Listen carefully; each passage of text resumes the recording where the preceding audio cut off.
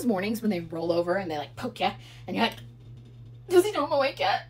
Sir, my vagine needs coffee. I've got a little tricksy to make those quickies fun for you.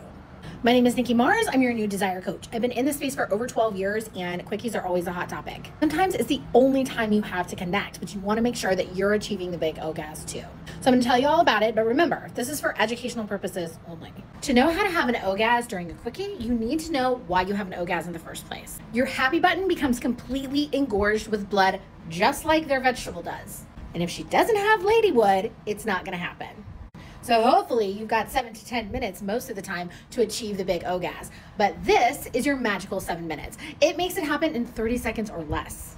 Warning, you do not want to put this on when they call you and they're like, hey baby, I'm on my way home, get ready. Because you're going to be running around the house looking for a doorknob or a cucumber or something, and then you're going to have sexy time before they even get there. It works to get you in the mood and ready in 30 seconds or less.